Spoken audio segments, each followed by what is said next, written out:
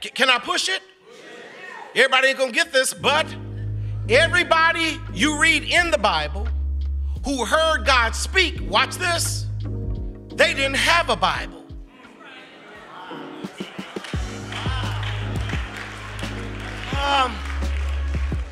Abraham had nothing that told him the just live by faith and not by sight. Hagar didn't have a letter from Paul saying all things work together for the good of them that love the Lord. Job didn't have the book of Job. So Zena, this is what I want to know. How did they discern the will of God without the word of God? They did not have the benefit of 66 books like we do, but yet they discerned God was speaking to them. That's a real word, because every now and then I've had the Bible in my hand and still not known what God wanted me to do.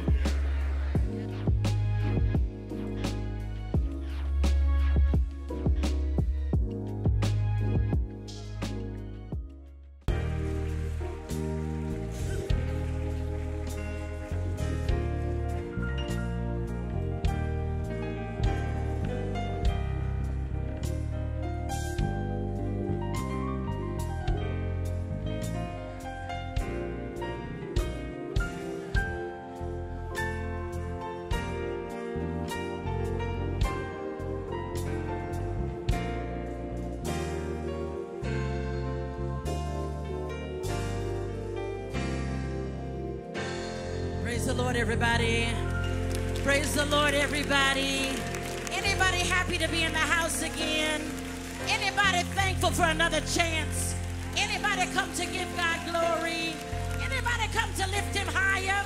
If you've come to say something to him, open up your mouth and give God something from your heart. Somebody say hallelujah. Somebody say glory. You are worthy to be praised. We give you honor and we worship your holy name today, God. Today, Trinity and I have come to take us a little bit to another place. We want to take a trip to Africa. Anybody ready to go? Anybody ready to go? Somebody shout out, yes. So I want to teach you this. You're going to say these words. Siyahamba, Kukanyen, Kwenkos. Try it again. Siyahamba, Kukanyen, Kwenkos. We're going to teach it to you. Come on, put your hands together like that. Goes like this. Siyahamba, Kukanyen, Kwenkos. Siyahamba, Kukanyen, Kwenkos. Siyahamba, Kukanyen, Kwenkos. Siyahamba, Kukanyen, Kwenkos. Siyahamba, Siyahamba, oh, Siyahamba, Kukanyen, Kwenkos. Siyahamba, Siyahamba, Siyahamba, Kukanyen, Kwenkos. Ready? Come on. Siyahamba, Kukanyen, Kwenkos. Siyahamba, Kukanyen.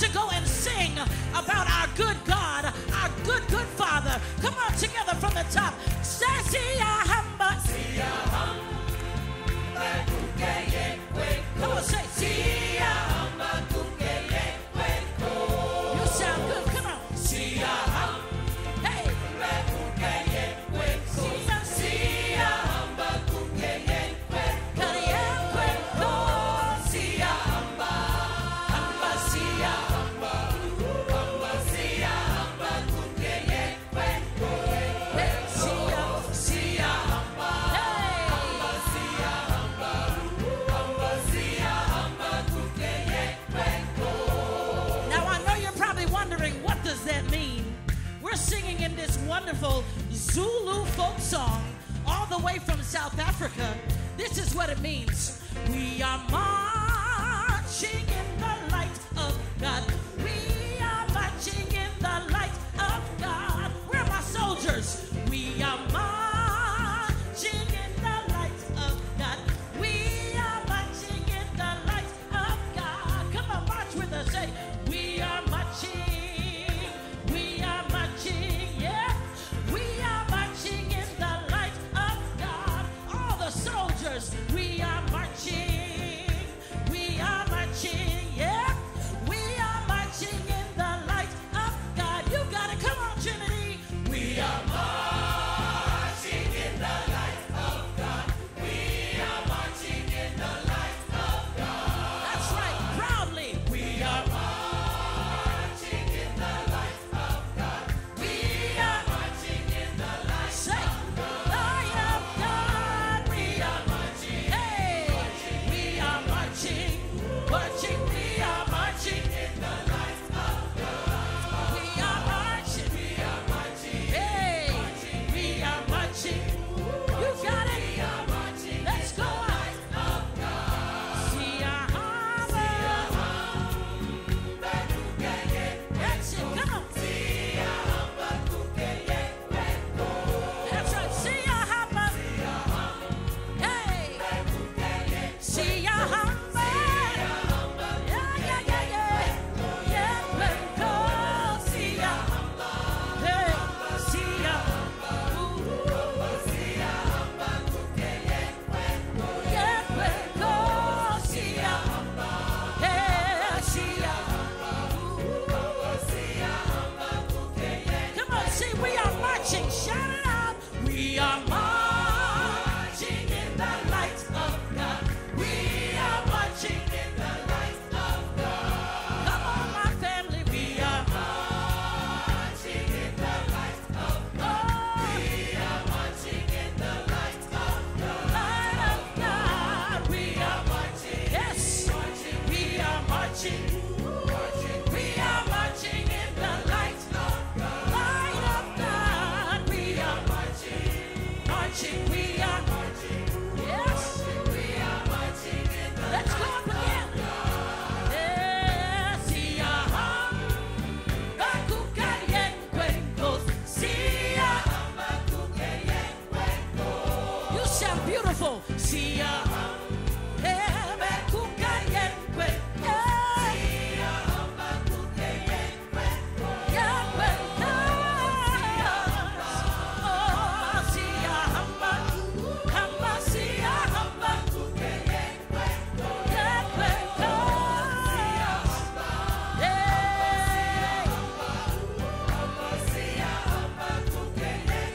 Come on, we are marching. We are marching in the light of God. We are marching in the light of God. We are marching in the light.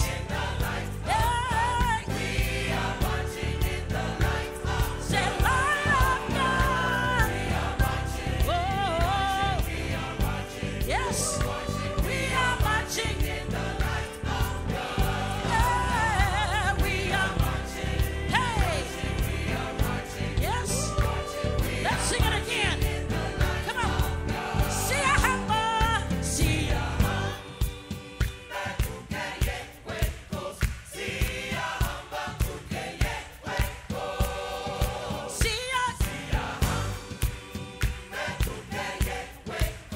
Siyahamba.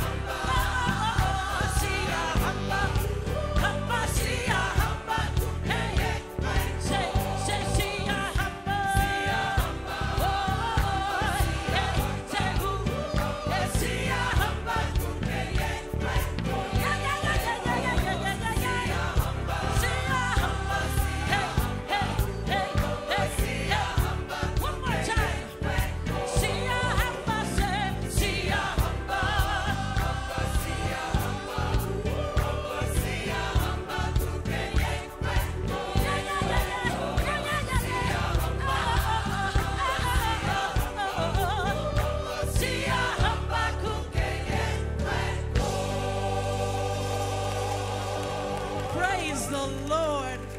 Hallelujah. Do me a favor, high five your neighbor, say, we've come this far only by faith. Come on, high five your other neighbor, say, I'm going to trust in the Lord. Hallelujah. Come on together. Let's sing, family. Oh, we've come this far. We've come this far by faith. Come on, say, leaning on the Lord.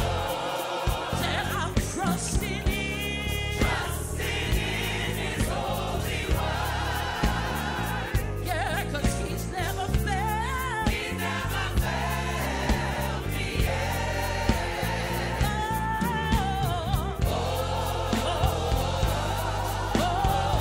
Can't turn around.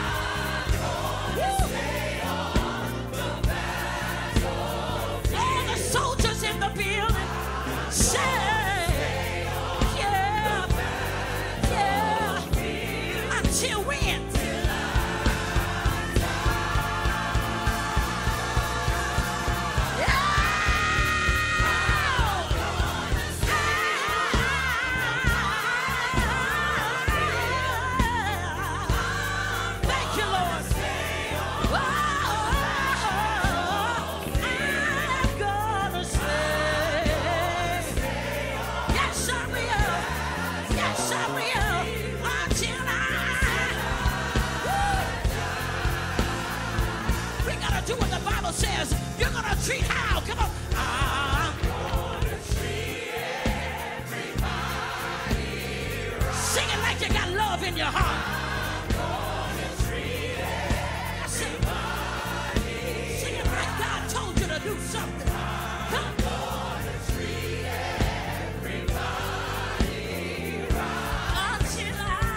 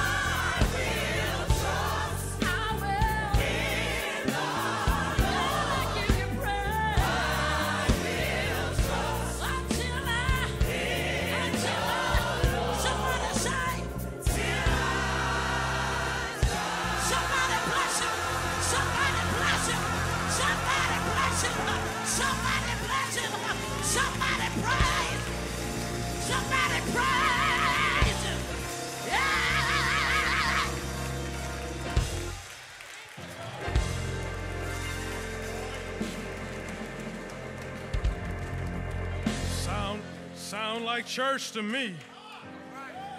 This is the day that the Lord has made. I don't know about you, but I've come to rejoice and be made glad. Oh, magnify the Lord with me. Let us exalt his name together. For the Lord is good. Let me say that again. The Lord is good. The Lord is good. And his mercy endures throughout all generations. Amen, amen. Our scripture reading is found in Hebrews chapter 13, verses 20 and 21.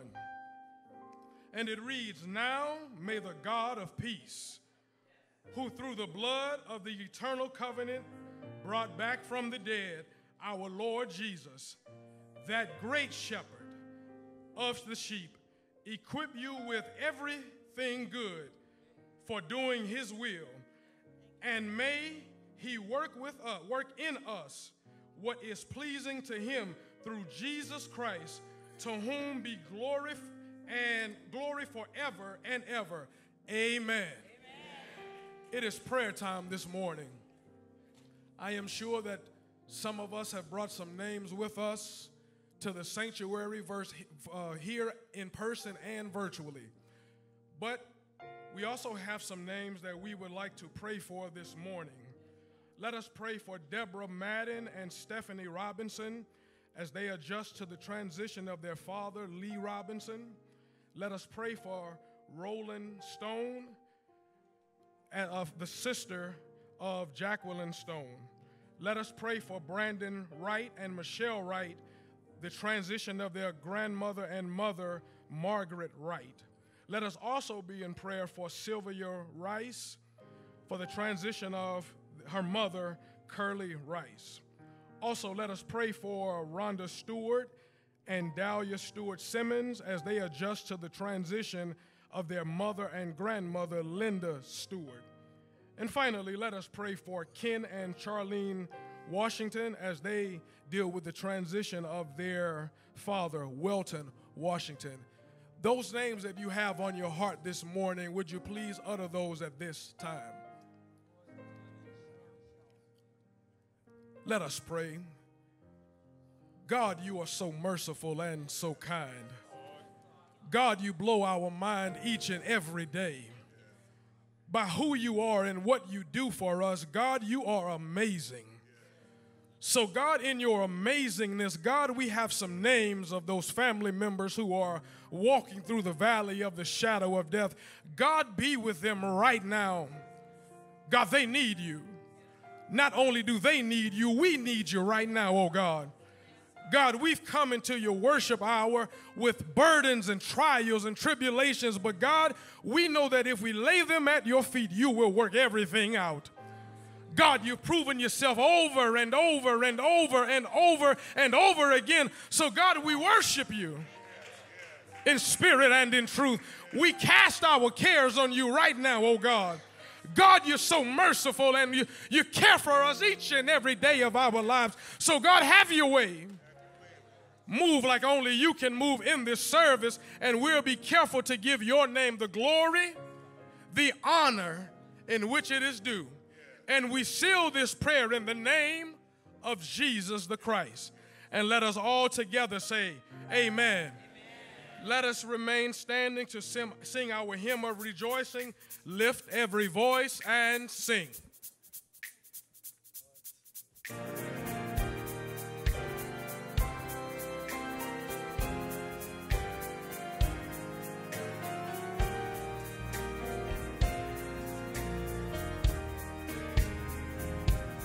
Lift every voice and sing till earth and heaven ring.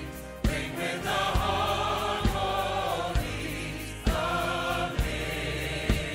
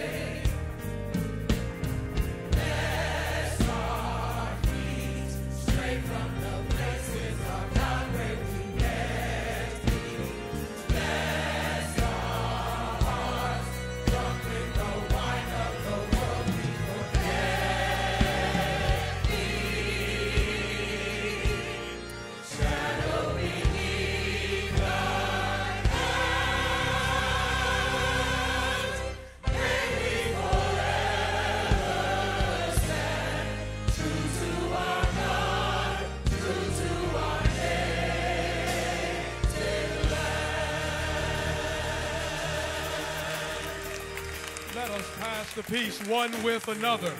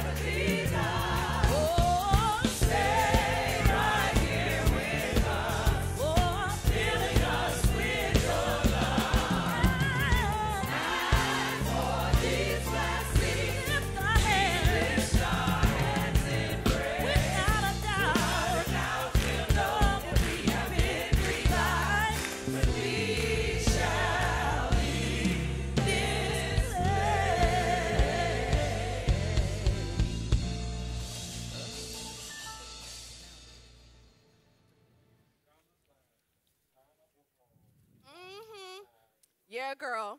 I'll be right over there. I'm coming. I said I'm coming. I just got to record this podcast episode real quick. I'm coming. I'll be right there. Okay? All right. Come on. Today, Sandy Speaks will focus on somebody come look at this. Somebody come look at this. Somebody come look at this. I can't breathe in these chains. Get these chains off me.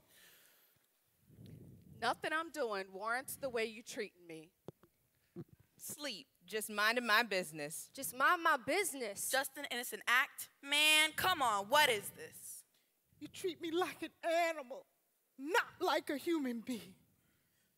You killed my husband, snatched my babies, and brought me here for a shilling? I can't whistle. I can't speak. I can't look. I can't think. Just know, sir, and take it. You hear me, boy? No mistaking. I'm down. I promise you, I'm not a threat. No need for the sticks. I'm complying. I said yes. I was just walking home, simply mind my business. But breathing on your street made me look suspicious? I didn't do it. I wasn't there. Do you care? Can you hear me? I'm innocent, and yet you stole my youth away from me. It ain't right. You threatening me over a turn signal? What's wrong with you? Why you gotta throw me down like that? I don't want to die. So how did I commit suicide? I was asleep, pregnant, wasn't even thinking about you. I wasn't even up when you began to shoot. And how was it my fault that that man was wanted? He shot, I didn't, but you ain't even haunted. I heard her take a knee, but this is ridiculous. I have no weapon, I am no threat, and I can't breathe. This is ludicrous, but everybody's gonna see. Everybody gonna see how you beat me down.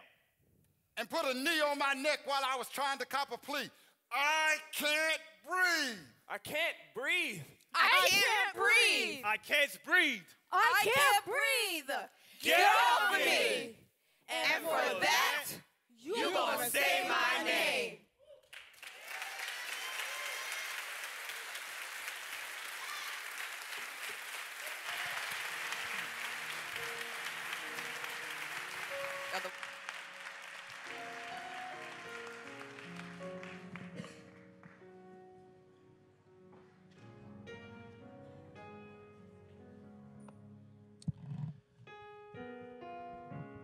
morning, Alfred Street.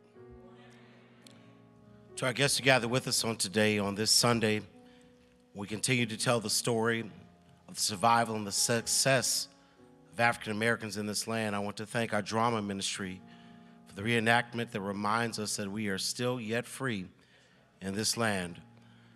Oftentimes, whenever I turn on the news and I hear and see of more violence and death within our communities, I'm reminded of all that our ancestors, our foremothers, and our forefathers endured and fought for, the horrible conditions of slavery and race in which they lived, and yet they believed deep within their hearts that God did not make them to live that way.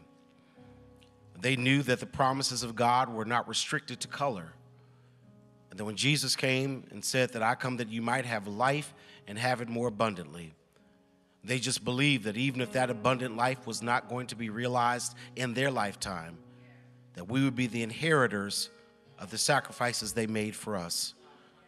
So today, as we come in this moment of remembrance and reverence not only of the sacrifice of Christ, we remember the sacrifice of those who've come before us and the obligation we have to continue to fight that battle, to advocate for justice and equality, and to walk in the abundant life that Christ died for us to have.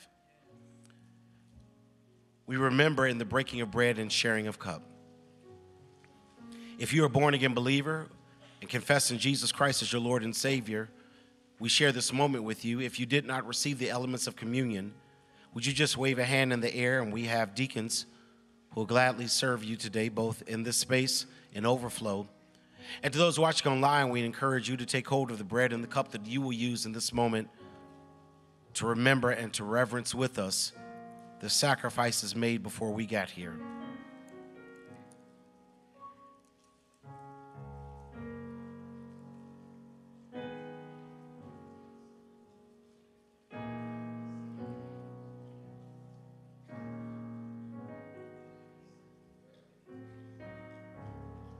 They're still being served.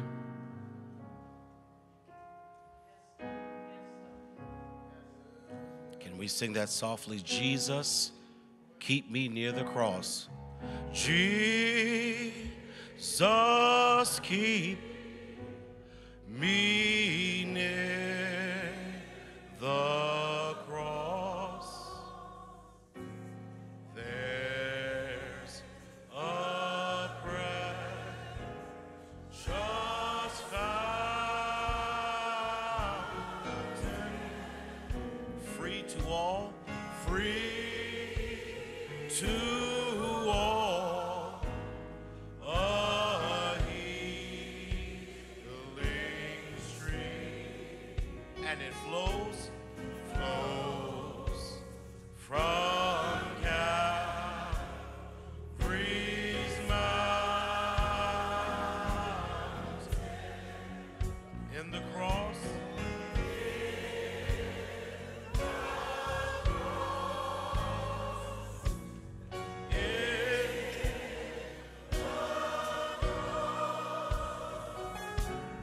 be my glory ever,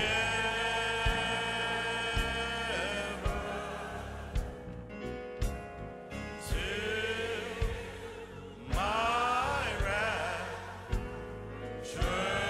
soul shall find rest beyond the river.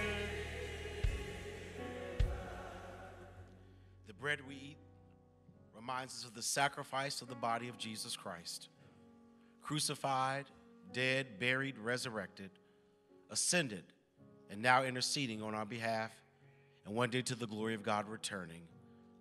In remembrance of sacrifice, let us break bread and eat together.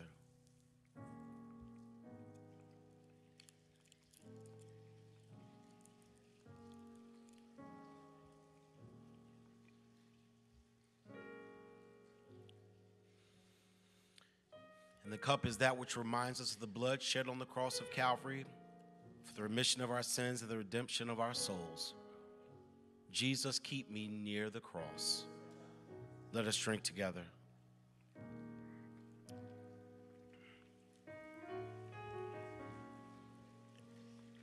Pray with me, family. Lord, we thank you for allowing us to remember the sacrifice Jesus made on the cross, and even the sacrifices of those who laid down their lives for our blessing and our benefit. Lord, may we never stray far from the cross, and may we never become so drunk with the wine of the world that we forget thee. Thank you for doing for us what we never could have done for ourselves, saving us from eternal damnation and granting us abundant life in this world and in our heaven to come. We are redeemed, and for that we give you thanks. And the redeemed of the Lord said amen. Beloved, grace and peace be unto you from God who loves us as both mother and father, and Jesus Christ, who always and alone is our resurrected, our risen, our reigning, and our returning Redeemer. I greet you all on this day with a little extra shout and amen. Hallelujah.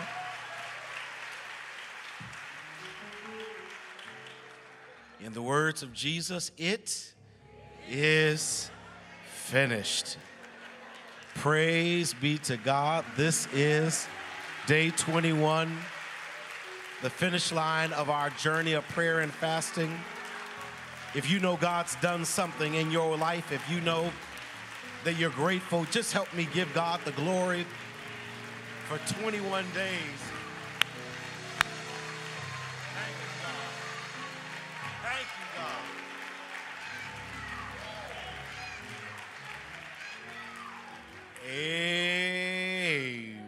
Amen. Amen. I'm ending my fast at 7 o'clock. Where's Deacon Byron? Deacon Byron came to me yesterday. He said, Pastor, I'm be at the steakhouse with my wife at 7. Please make the prayer short. Amen. Amen. If you've been seeking God, would you raise your hand? If your hand's raised and someone was raised next to you, lean over and tell them, what's your first meal going to be? What you...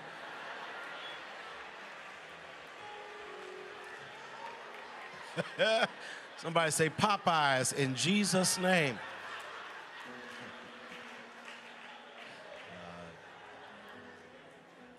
Family, congratulations. Indeed, God has been doing great things through this journey. We look forward to collecting those testimonies and sharing with you in various ways the amazing things that God has done through our journey of prayer and fasting.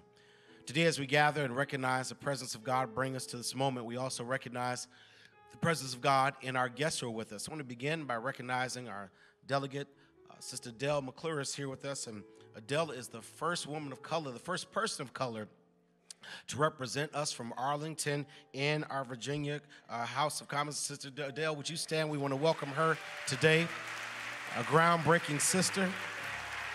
Welcome.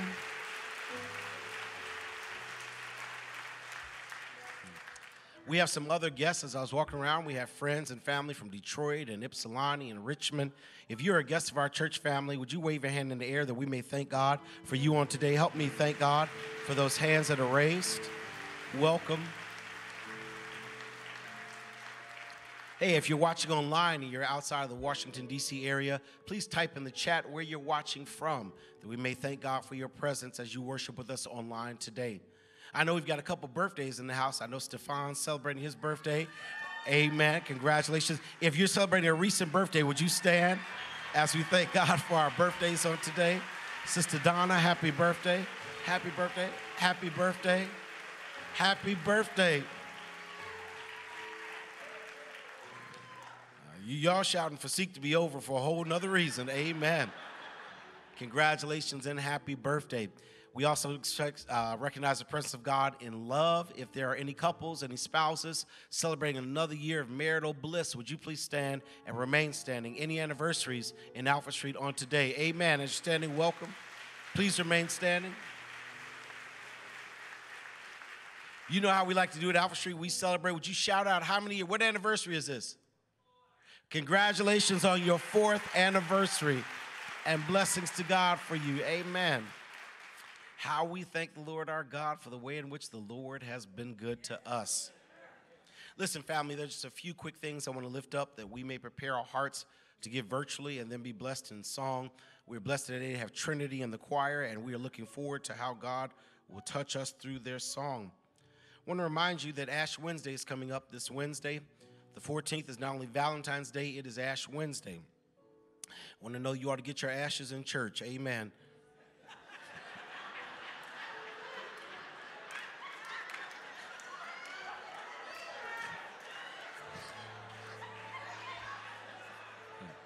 We will be distributing ashes in church on this upcoming Wednesday. Listen, you've got 3 opportunities. From 6 a.m. to 8 a.m., we'll be distributing ashes to go, so maybe on your way to work, you can stop by out front of the church. Our ministerial team will be there to anoint with ashes, as well as here in the altar for those who want to come inside. At 12 noon, we'll do the same thing for the lunchtime hour. You can drive by and receive your ashes or come inside and receive them. And then at 6 p.m., at the end of the day, we just gather inside for our ashes. And so we invite you to join in with us on this Ash Wednesday to receive our ashes either at 6 in the morning, at noon, or at 6 in the evening. We'll let you know the last Sunday of the month, Sunday, February 25th, is our HBCU Sunday. Every February, we honor and celebrate one of our HBCUs by inviting their president to come and share with us. This year, we welcome Dr. Kevin James, who is the president of Morris Brown College, will be here with us on the 25th of February. We're encouraging you to wear both the paraphernalia of your alma mater or your Greek organization as we recognize the great legacy and life of our historically black colleges and universities. Dr. James will be here at 8 o'clock. At 11 o'clock, our senior youth will be presenting their Black History program. We take very seriously raising a generation of young men and women who know the truth of their story, who know that slavery did happen and it did not benefit black people. And so they will be sharing a walk of history with us. I want to encourage you to be with us both in person and online as we honor and recognize the amazing gift of those young people. And then finally, we give thanks to God for some amazing things that happened on last night. On last night, we gathered in this place, and by the grace of God, and I can still feel it in my back, we baptized 45 new believers into the family of faith. Amen.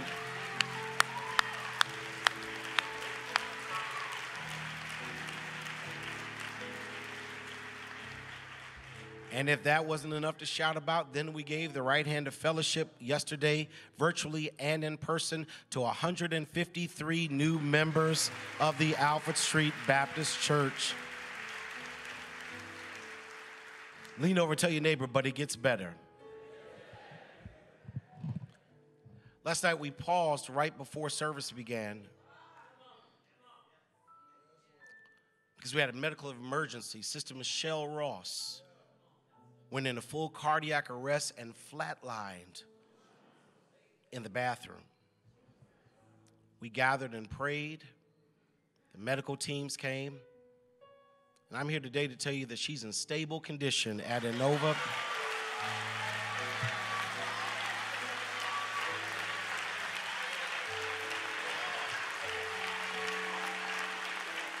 Amen.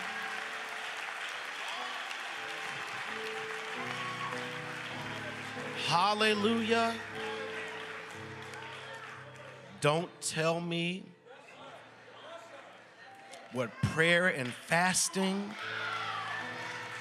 cannot achieve and accomplish.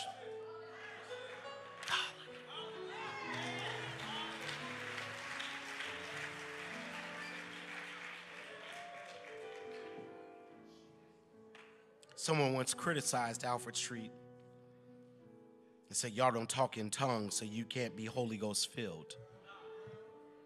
When the dead are revived in the house of the Lord, don't you tell me where the Holy Spirit is not alive and active. Hallelujah and praise be to God. Went to visit her on last night, and the doctor literally said this: the church saved her life. That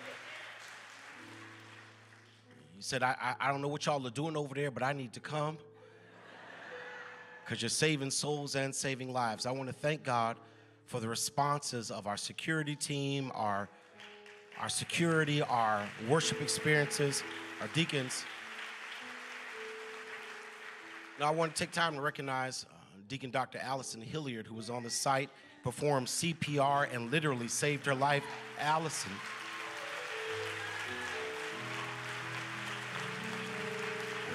Thank you.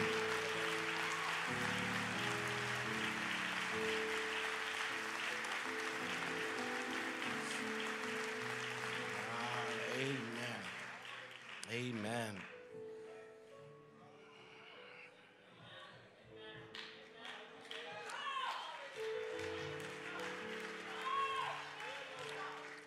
I am so thankful to God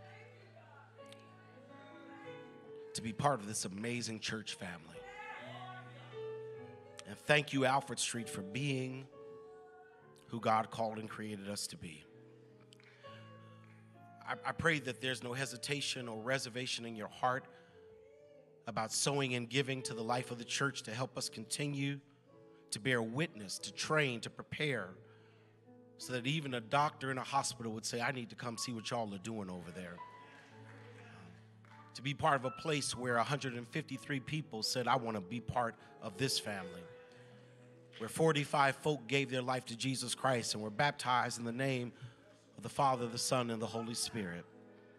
Praise be to life is in this place. And we thank the Lord our God. So as you give of your heart, as you pray and ask the Lord what to do, you know all the ways that we give electronically because we don't raise an official offering during worship. And the great news is that we've not struggled because of that.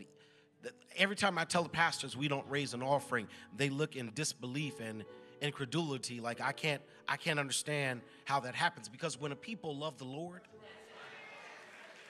and they know what's happening with the money they give, and they see the fruit of it, not in new cars in the garage, but in life in the place, in the hungry being fed, there's no hesitation, there's no reservation to trust God in our giving. So thank you. Thank you for allowing us to remove that from worship and trust that you'll do the right thing in the right time. God, thank you, because you've done more than enough to show us that this tree is fruitful.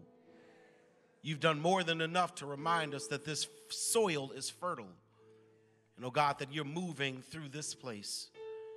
I thank you, Lord, for all those who serve and you've equipped to help us not only make glorious your name in worship and in song, but also in saving lives. Now, Lord, we give that we might continue that good work to leave a legacy to those who come after us. As always, I pray that you'd grant wisdom to the leadership of this church family, that we might be good and accountable stewards of all the blessings you've entrusted to our care. Thank you, O God, for the witness of your presence. In Jesus' name we pray, amen.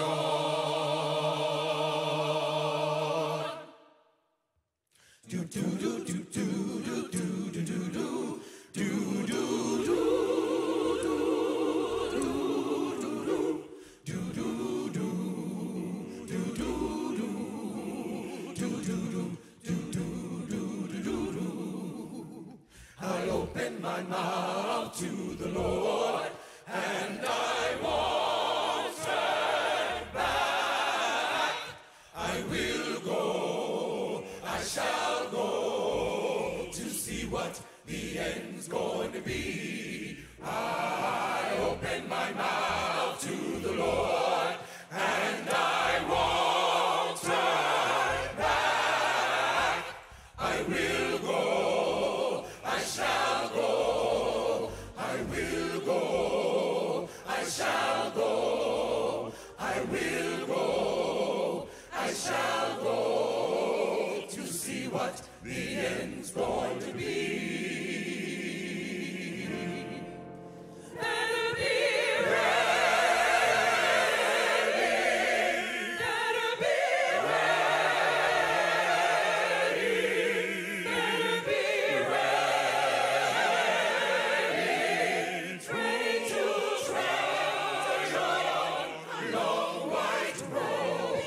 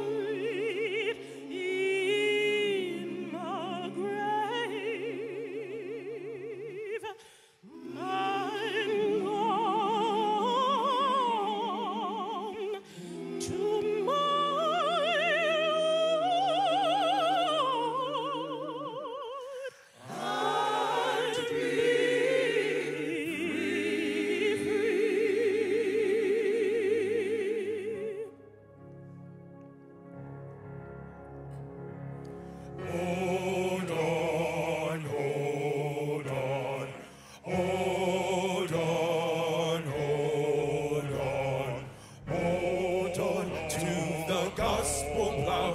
Hold on to the gospel plow. Hold on to the gospel plow. Hold on to the gospel plow. Hold on to the gospel plow. Hold on to the gospel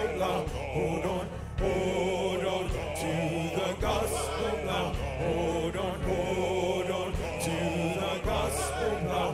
Hold on. Why don't you hold on the cross? Why don't you hold on? Why don't you hold on the cross? Why don't you hold on?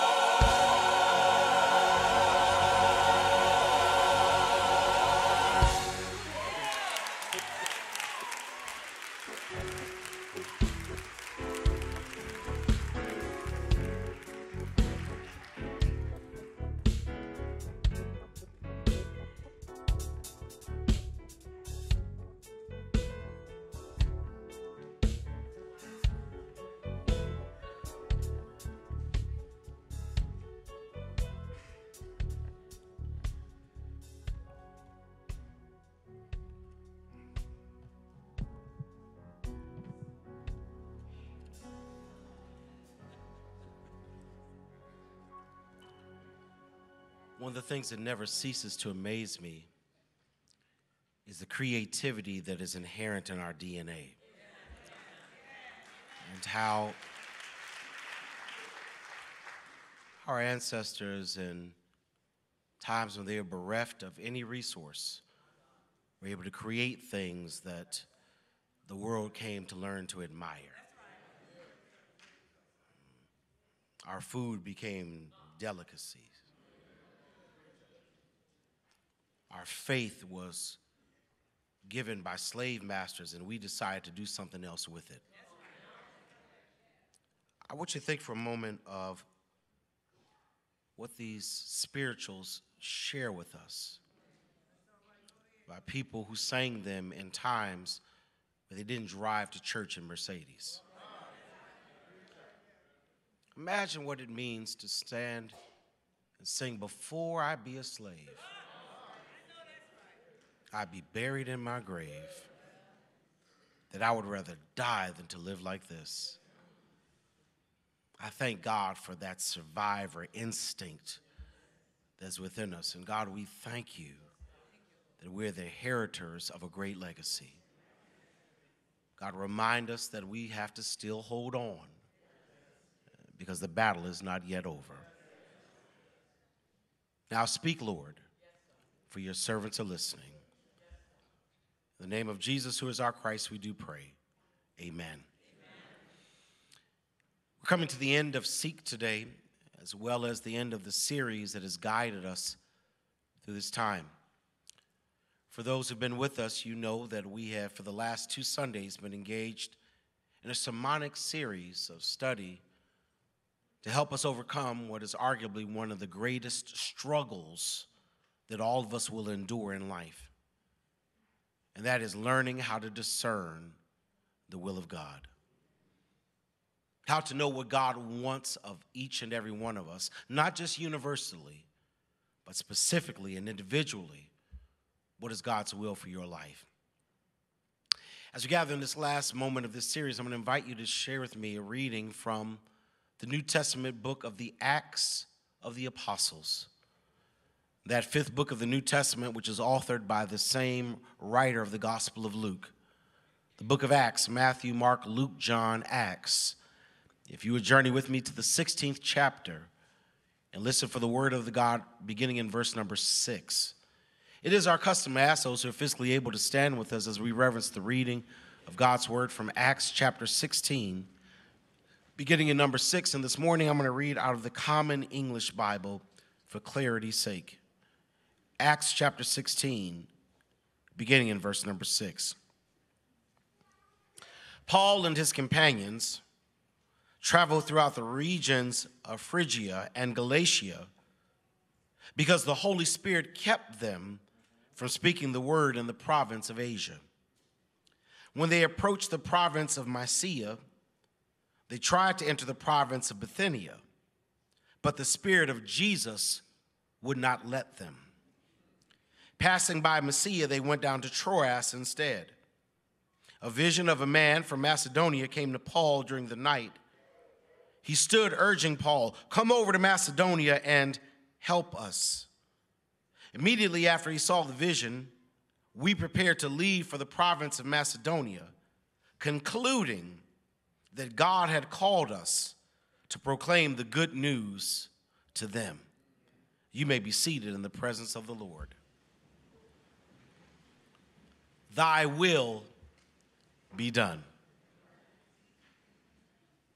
I think it's safe to say that all of us have had moments when we were searching for clarity and certainty about God's will. Had moments when we were more than a little confused about which road God wanted us to take. Moments when we had a difficult decision in front of us with some life-altering consequences in the balance. And all we wanted to do was make certain we got it right. To make certain that my choice aligned itself with God's will. Because you have found out what I've experienced. And that is that the greatest joy in life you will ever experience is when your life is aligned with God's will. When you are walking in the will of God, there is a peace that surpasses all understanding. When your decisions align with what God desires for you, you will find life at its best when you're living in the will of God. We began this journey in the book of Jeremiah, chapter 29, and it's there that we uncovered 5 fundamental truths about the will of God that I want to repeat and reiterate. God has a will for every area of your life.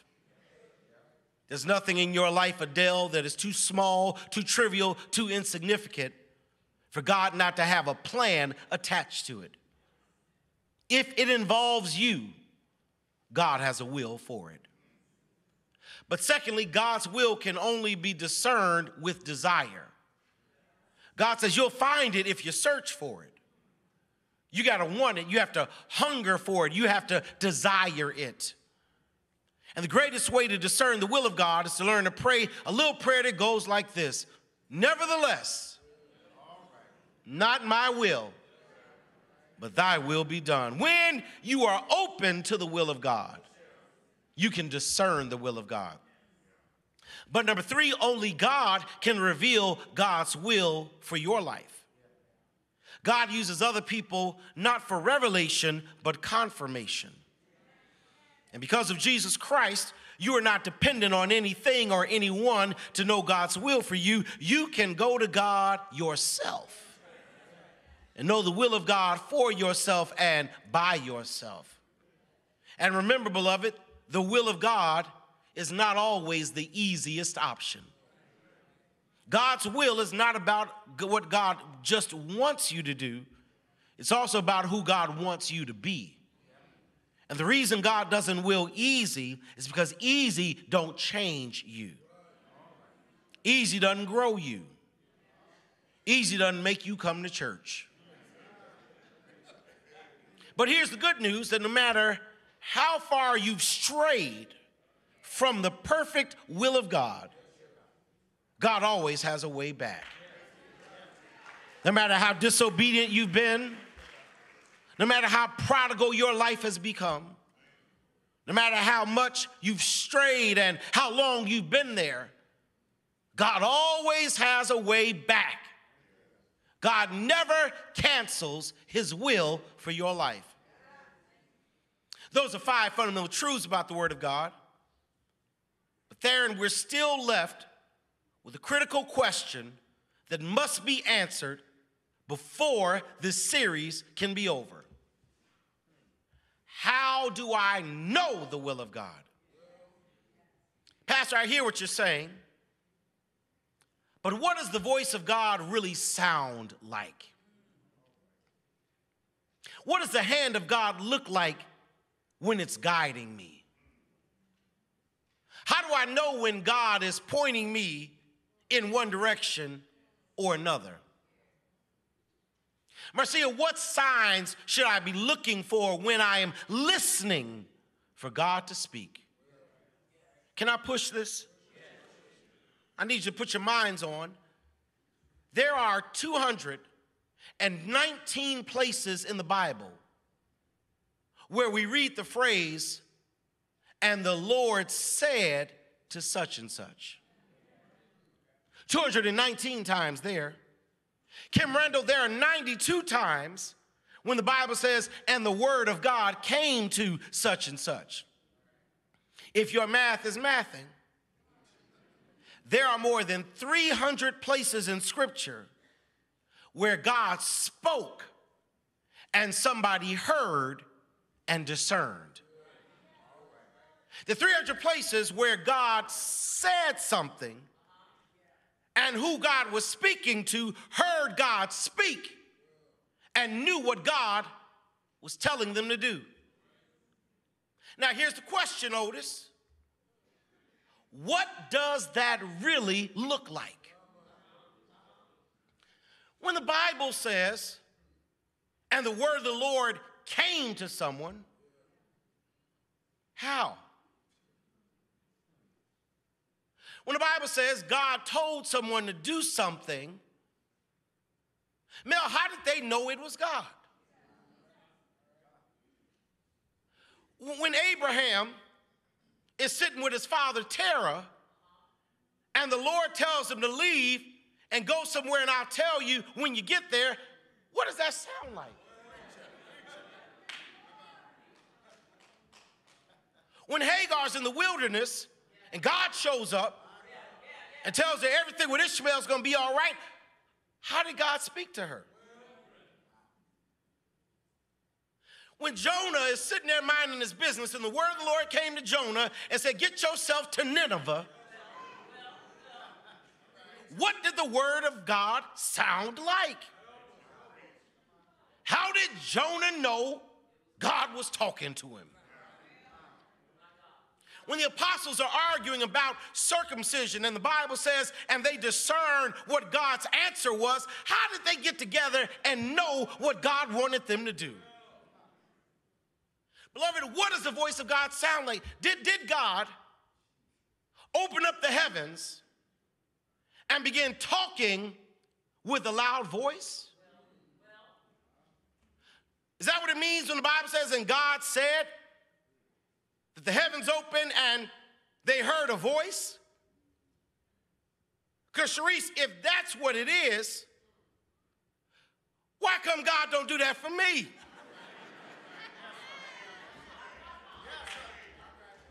I would have a much better resume of being a Christian if when I didn't know what to do, the heavens opened and I heard a voice, Howard.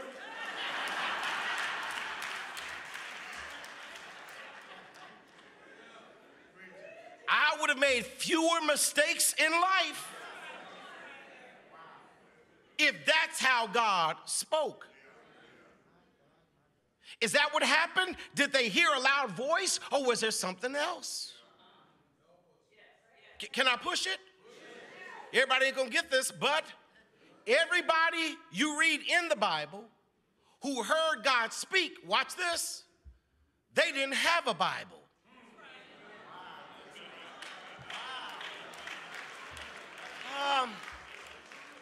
Abraham had nothing that told him the just live by faith and not by sight. Hagar didn't have a letter from Paul saying all things work together for the good of them that love the Lord. Job didn't have the book of Job. So Zena, this is what I want to know. How did they discern the will of God without the word of God? They did not have the benefit of 66 books like we do, but yet they discerned God was speaking to them. That's a real word, because every now and then I've had the Bible in my hand and still not known what God wanted me to do. When I was praying about coming to this church back in 2006, I went to my concordance, and there's no Alfred Street anywhere in the Bible. There's no chapter or verse that could tell me this is where God wanted me to be. How do you know when God is speaking? And if it's a loud voice from heaven, I've got a problem. Because if you come to me as your pastor and you tell me that you're hearing voices in your car,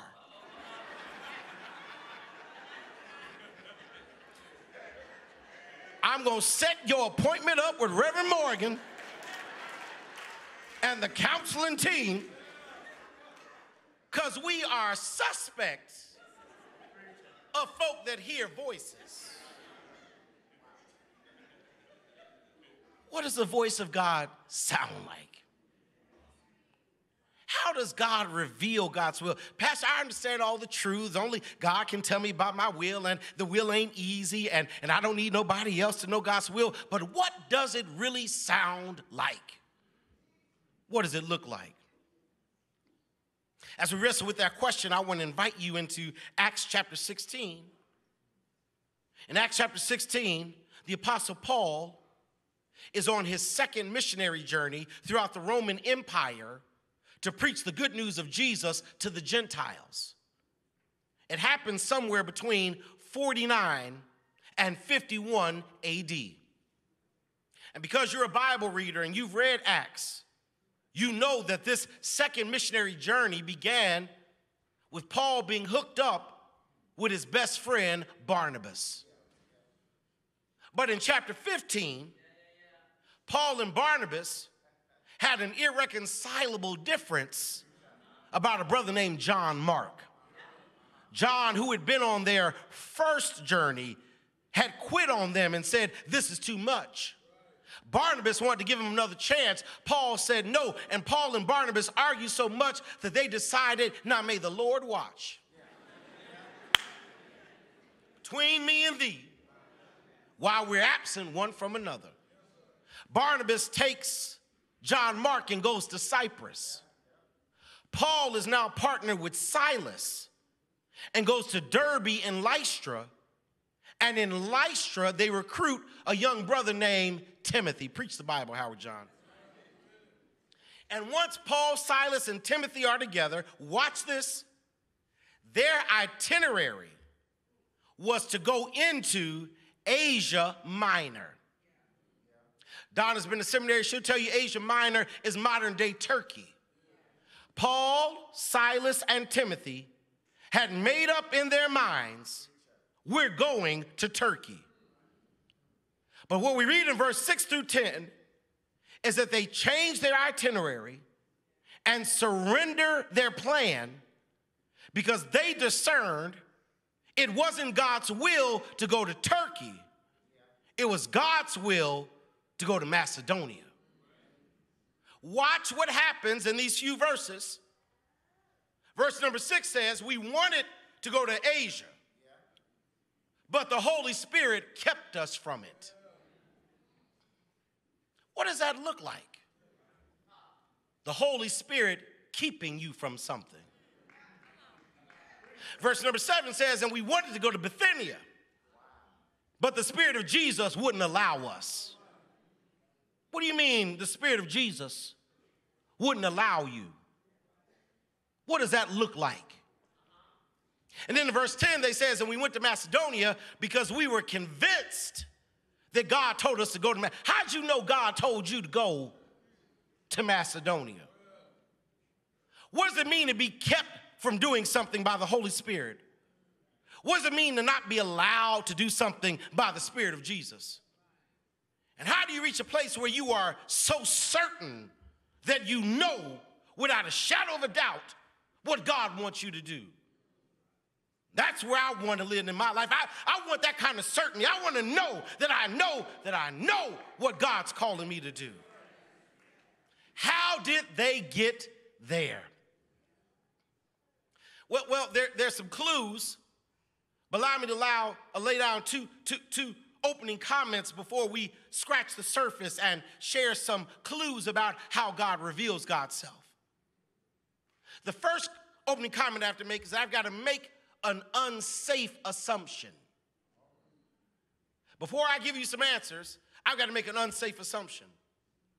I've got to assume that you want to know God's will. That may not be safe. I've got to assume that you're searching for God's will, and that may be unsafe. I've got to take for granted that you're praying every day, staying close to God. I have to assume that you fast every now and then to turn down the other noise in your life. I've got to assume that you open your Bible on more than Sunday to read the Word of God so you know what God sounds like. I've got to assume that you want to know God's will. Second open comment I got to make is that whatever we uncover in these verses, I am in no way suggesting that it is exhaustive of all the ways God speaks. No way, shape, or form am I saying that this is the only way God can speak. But there's some clues to how Paul, Silas, and Timothy discern God's will that will help us in learning to discern God's will for us. Can we get into it now? Here's what the Bible says. Watch this. I love preaching Bible. The Bible says we wanted to go in Asia Minor, but the Holy Spirit kept us from it. Paul, what do you mean the Holy Spirit kept you from it? How did you know God did not will what you wanted? They wanted Asia Minor. God didn't will it. How did they know what they wanted was not what God willed? Somebody says, that's a good question. That's a good question. How do I know when what I want ain't what he wills? Come on. Did a little homework. There's a scholar who maps out the journeys of Paul and maps them down to the month in which he was traveling. And this scholar argued that when Paul, Silas, and Timothy were trying to leave Lystra and go into Asia Minor, it was the season of storms. The winter storms were coming, and even though they wanted to sail to Turkey, the season in which they were trying to go, the winds were contrary, blowing in another direction. So even though they wanted to go that way, there were winds that were pushing in another direction. And because of that, there would not have been many ships sailing in that direction because sailors knew it was too dangerous to go against the wind. So when Paul, Silas, and Timothy wanted to go, not only was the wind pushing in another direction, but there were no ships sailing that way. And any ship sailing that way, the cost would have been so high based on supply and demand that Paul, Silas, and Timothy could not afford it. How did they know God didn't want them to go to Asia? Because the wind was pushing in another direction. Because there were no options of ships sailing where they wanted to go. And and they didn't have enough money to convince someone to go in the opposite direction. So watch this. So when Paul, Silas, and Timothy saw that the wind was pushing in another direction and found out that there were no options of ships sailing in that direction, and knew that they could not afford the direction they wanted to go in, they came to the conclusion that based on the fact the wind was pushing in another direction and there was no option to go where we wanted to go, and it was out of our financial reach, God must be talking. Because they found out what I want to share with you is that God can direct you into God's will, watch this, by making it too difficult for you to go in another direction. Yeah, God, here's how God talks. God knows how to increase difficulty and shut down possibility to point you to his preferred will. Let me say that again, because somebody ought to witness an amen. God knows how to increase difficulty and shut down possibility to redirect you to God's will. Wish I had a Bible reader. Revelation chapter 3, verse 7. Here's what it says. In Revelation chapter 3, God says this: I am he who holds the keys. And watch what I can do. I can open the door nobody can close. No, you shouted too early. And I can shut a door that nobody can open. I don't know who I came to preach to today. God knows how to close doors. God knows how to shut down options. God knows how to make it an uphill climb. God knows how to put it outside of your financial reach. God knows how to make it make no sense. God knows how to remove every option. God knows how to close doors in your life.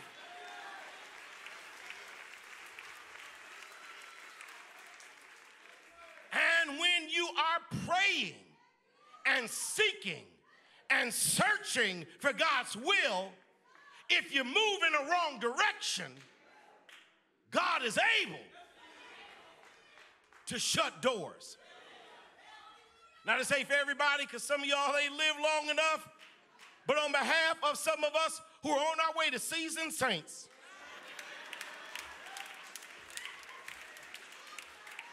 I'll meet y'all at Wednesday Bible study. I'm on my way. Allow me to testify and tell you about the ministry of closed doors. Let me tell you about the beauty of being blocked. Let me tell you about the blessing of being brokenhearted. Let me tell you about the joy of being rejected. Let me tell you about the shout of God closing doors to point you to something better that God has in store. I wish I had a witness in here who can thank God for some closed doors.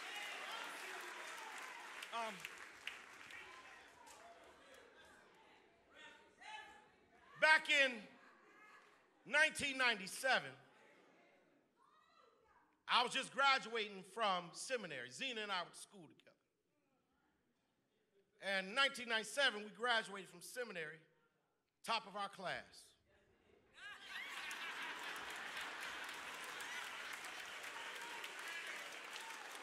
Let the record show a black sister and a black brother were at the top of the class at Boston University School of Theology. Top. And I went back to Chicago because the home church I was raised in had a vacancy for pastor. I graduated at the top of my class. My last name is Wesley. And I'm going back to Chicago to Lilydale Progressive Missionary Baptist Church. 10706 South Michigan on the south side of Chicago. Because they didn't have a pastor. And they were taking applications. I applied and went back to my home church, having graduated the top of my class, with last name Wesley. I was raised in this church. I was preaching to my Sunday school teachers. Got my choir director happy. I preached the best sermon I could preach in my life. Sweated all my shirt out.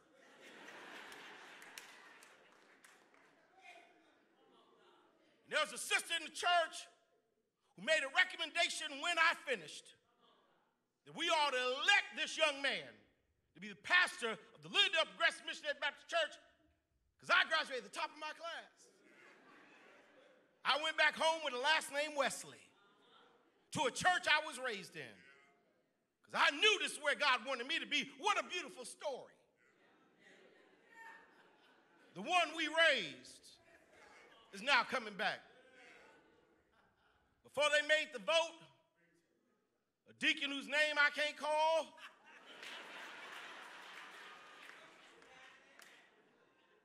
he stood in front of the whole church, and this is what he said.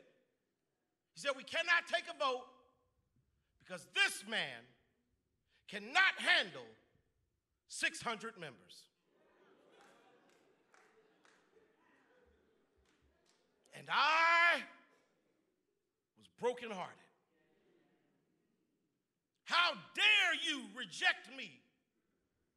My last name is Wesley. I graduated at the top of my class.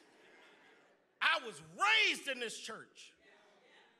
And he told me that I couldn't pastor a church of 600 members.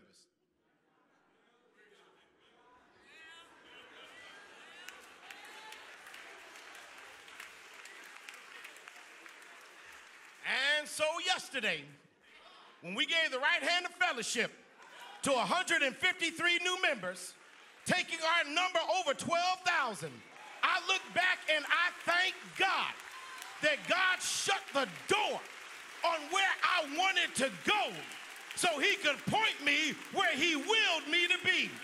Now, I don't know who I'm preaching to on a Sunday morning, but if God is closing doors, baby girl, don't you get depressed. You put your hands together and know that God is directing you to something better.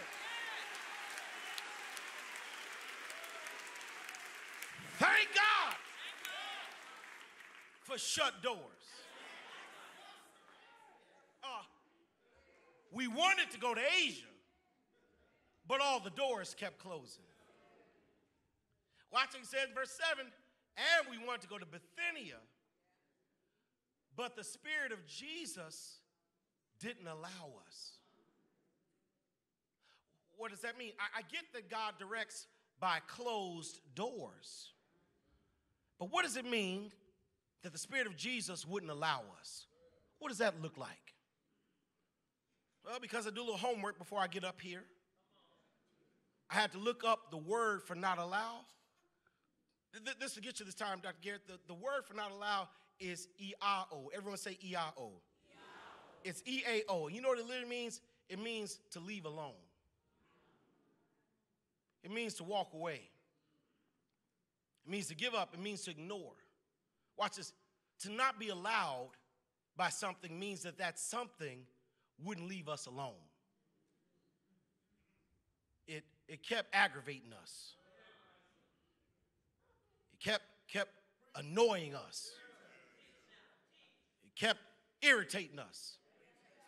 So watch what Paul says. We wanted to go to Bithynia, but we couldn't because the Spirit wouldn't leave us alone. God, can I tell y'all something? God not only directs us with open doors, God directs us with some E-I-O. God will put you in a season where God just won't leave you alone. God knows how to harass you. God knows how to irritate you. God knows how to say, I ain't going nowhere. God knows how to get on your last good nerve. God will AI you. God will wake you up every morning to go through the same thing today you went through yesterday and the same thing you went through the day before. Ain't nothing changed. So God can say to you, do you hear me now? God will AI you. God will take you through the same experience over and over again. You move to a new city, same thing. Get in a new relationship, same thing. Go to a different church, same thing. Deal with different friends, same thing. Only to say, okay, God, I hear you. You know what God will do? God, and watch your hands wave because someone's going to be touched. God will wake you up at the same time every morning before the sun rises and not let you go back to sleep just to agitate and irritate you. God knows how to hunt you down. Is there anybody here who can be honest? Have you ever run from God only to find out God ran after you? Have you ever tried to break up with God and God said, I'm going with you? Have you ever told God no and God irritated you until you said yes? God knows how to irritate you. You know what that irritation is? It's what Elijah said in 1 Kings 19 was the still small voice of God. That still small voice never goes away. You know the still small voice. When you made a mistake and your first response was, I knew it. When you made a bad choice and you said, you know what, I should have trusted. Oh, here it is. Here it is. When something goes down, he said, I knew it. I knew she wasn't. Something told me.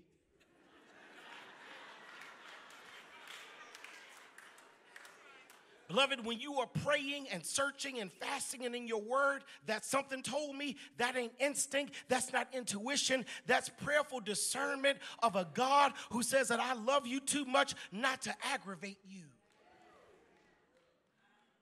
You know what God can be like? I know this ain't gonna be popular. God can be like a Jehovah's Witness on Saturday morning.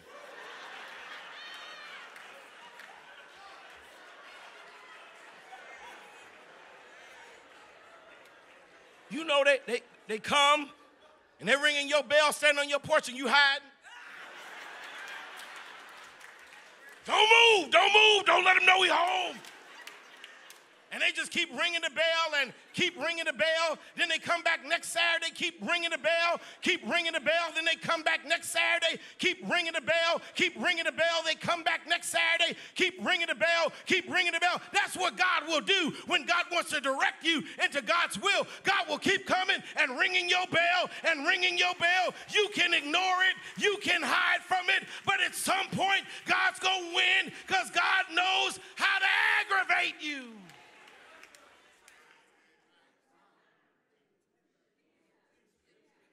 Says, we knew we weren't supposed to go that way because of closed doors. And we knew we weren't supposed to go into Bithynia because the Spirit kept aggravating us. We knew it. We felt it inside. Says, so we wound up in Macedonia. Now, here's the question you ought to ask. How did y'all decide on Macedonia? You wanted Asia Minor, but there were closed doors. You wanted Bithynia, but the Holy Spirit kept aggravating you. So how'd you wind up in Macedonia? Watch the text. I'm going to move quick. It says, we wound up in Macedonia because one night, Paul had a dream. And it was a man in Macedonia and said, hey, come over here and help us. He said, so because of Paul's dream, we discerned God was pointing us in Macedonia. Because not only does God direct through closed doors, not only does God direct by not letting you go, God will direct through dreams. God speaks in dreams. All you need to do is read your Bible. look at all the times God spoke to someone through a dream. When Joseph hears the Lord say, you're going to be greater than your brothers, it was in a dream. When King Saul resurrected the dead spirit of Samuel, Samuel asked him, why are you doing this? And Saul said, because God's no longer speaking to me in my dreams. When Pilate is trying to figure out what to do with Jesus, his wife Claudia comes to him and says, hey, I'd leave that alone if I were you. Because I had a dream of what was about to happen. In Acts chapter 2, when Jesus is speaking to his disciples about the Holy Spirit, he says, when the Holy Spirit will come upon you, your young men and your young women, your older men and your older women will dream dreams and see visions. When Joseph is trying to figure out whether he ought to trust Mary and take her as his wife, the Lord told him in a dream, go ahead and marry the girl. Then in a dream, he told Joseph, go to Egypt because Herod is trying to kill the child. Then in a dream, he told him, now y'all can come back home because Herod is dead. God speaks through dreams. When Abraham lies about Sarah being his sister, and Abimelech takes her as a concubine, God speaks to Abimelech in a dream and says, you better not touch Sarah. She belongs to me. And Abimelech got mad because he knew God was speaking through a dream. Dreams can be God's language. Now, dreams can be tricky. I got to move.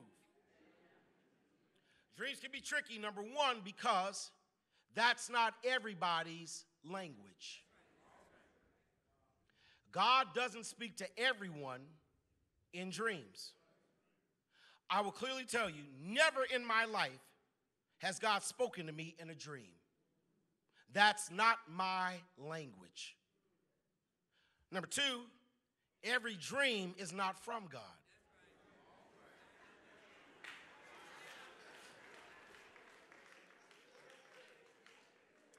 Just because you dreamt it doesn't mean you ought to chase it. Amen.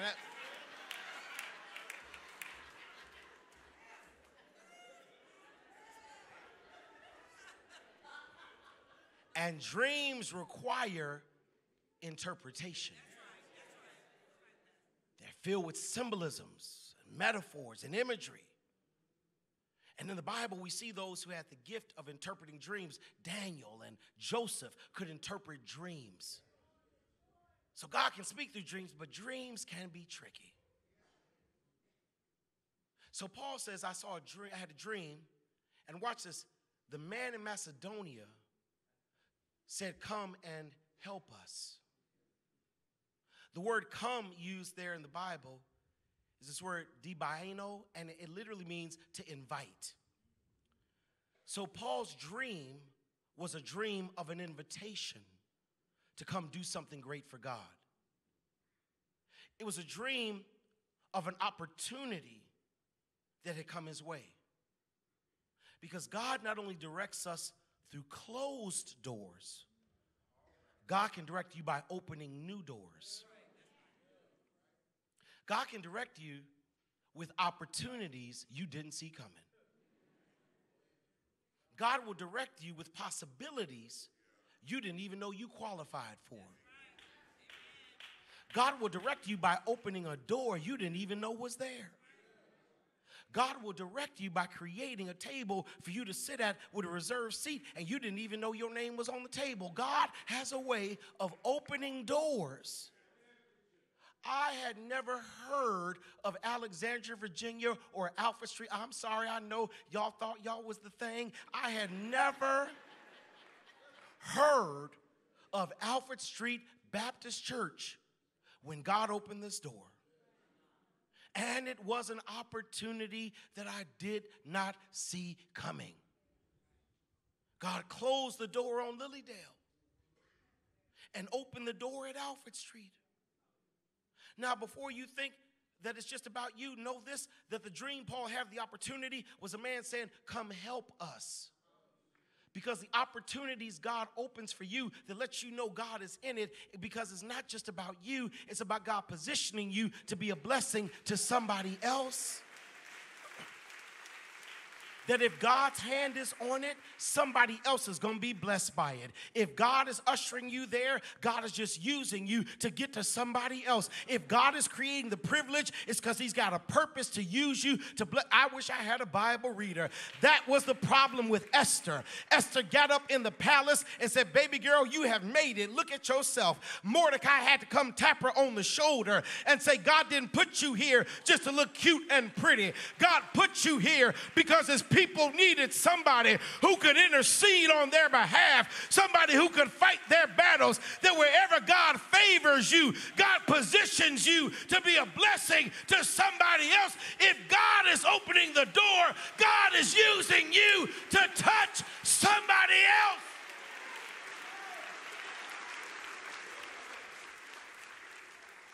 Can I push it? It's an invitation to do great work, to be a blessing to someone else. But watch this. This what made me happy.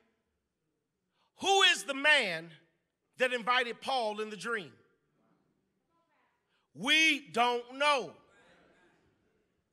Paul didn't know who he was. Can I tell you how you know God is at work? When God creates opportunity for you, using folk you didn't even know knew who you were.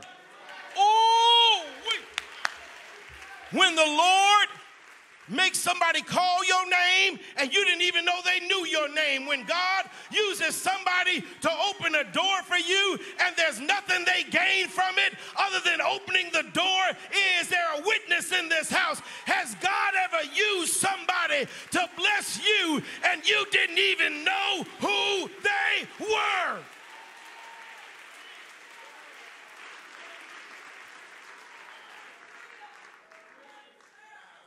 I keep coming back to Alfred Street because it was a place where I didn't discern God's will correctly. And when I turned Alfred Street down, I got a phone call one day from a 703 number that I did not recognize. I wasn't going to answer it, but something inside me said, take the call. Y'all, true story, I answered the phone.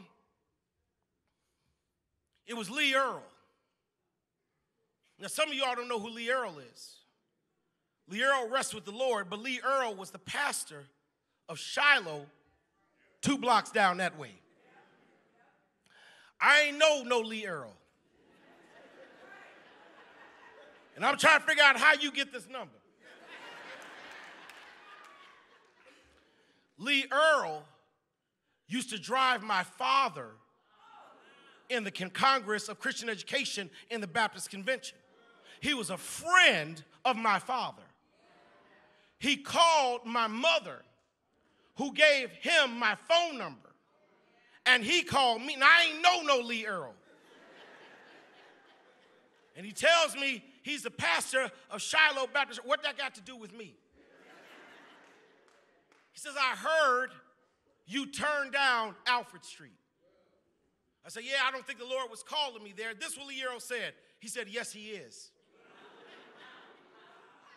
He said, that is a church you do not want to turn down, young man. You do not want to miss this opportunity. You do not want to miss what God is doing. And I came back and asked Deacon Garrett to allow me to be reconsidered on the strength of God using a man I did not know, who had nothing to benefit and to gain, to call me and encourage me to do what God had willed for me in my life, because God has a way of using folk you did not know.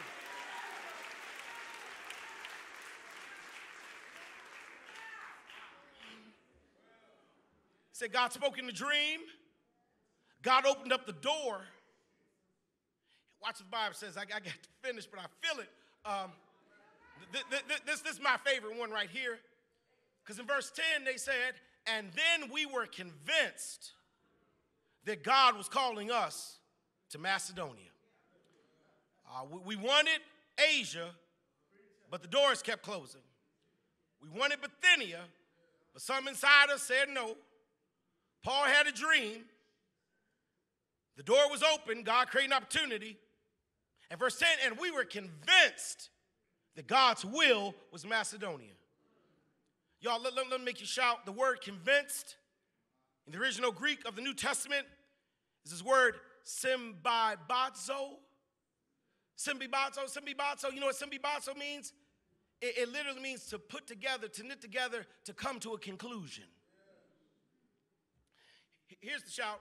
Symbibazo is a legal term of what a judge does after he or she has all the evidence.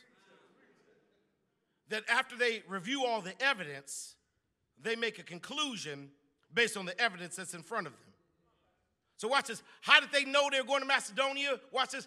Because it was the logical conclusion of all the evidence God had given. Here's what they did. See if you catch it. They heard something, and then they decided to think about it. They weighed out the pros and cons. They analyzed the data. They created a marketing plan. They got some legal counsel involved. They looked at the statistical probabilities. They mapped out the itinerary. They pulled all the evidence together and decided this is where God wants us to go, because God can also direct us through rational thought and sound logic. God can speak through intelligence.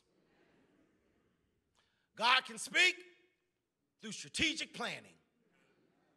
God can direct through statistical analysis. God guides with evidence of the data.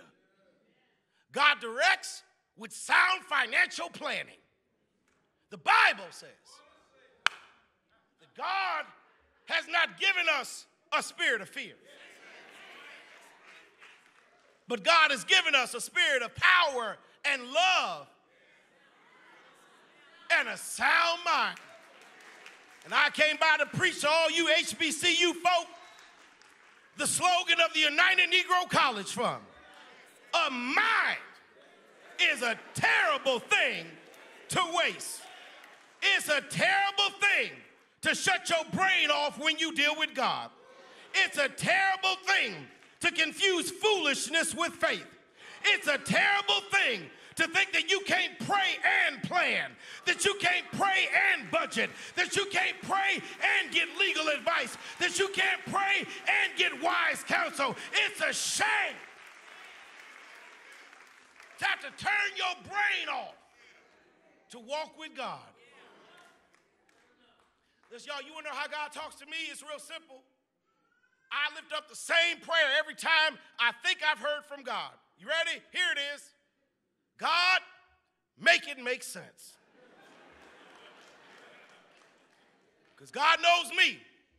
If it don't make sense, I'm not doing it. And every time I pray for God to make it make sense, if it's God's will, God has a way of making sure 1 + 1 = 2. God has a way of mapping out the journey, giving the strategic plan, calling the right people to the vision, putting the right budget in place, giving us the fruit, letting us look at the data. God has a way of making it make sense. Closed doors, something inside me said.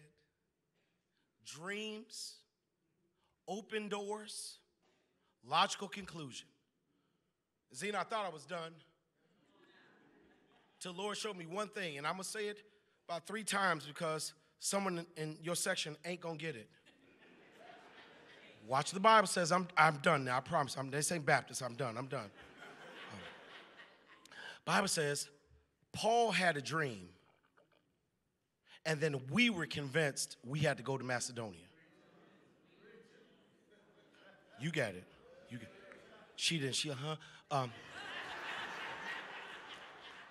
Paul had a dream, and then we were convinced we had to go to Macedonia. One time, this time act like you got it. Paul had a dream, and we were convinced that we had to go. So what's read in between the lines is that Paul shared his dream with we. Because he needed some we to help him understand, am I hearing this right? Maybe he shared it with the we because I need some we to pray with me over this thing. Maybe he shared it with the we because he wanted to hear the we's testimony of how God had done things in their life. Maybe he shared it with the we because I needed some we to lay hands on me and make certain that my mind was clear. Maybe he shared it with the we because I need some we to give me wise counsel. I need some we to direct me because everybody needs some we. And the we you keep can help or hinder your discerning God's will. You want to know why you struggle with discerning God's will? You got the wrong we. You got folk that know how to cover your sins and know how to lie on your behalf, who know how to cheat with you. What you need are some we that are holy. What you need are some we that pray. What you need are some we that tell you that ain't God's will. What you need are some we that anoint and hold you accountable to the word and the will of God. Everybody needs some holy we. And maybe, just maybe, that's why God's got you in church today. Because you need some new we. You need some we that know how to pray. You need some we who know how to share with you what the word of God says. You need some we that encourage you when you're about to give up and God's about to do a new thing. You need some we. And so I extend to you an invitation, my sister, my brother, in this moment at the conclusion of this sermon, to come find some new we.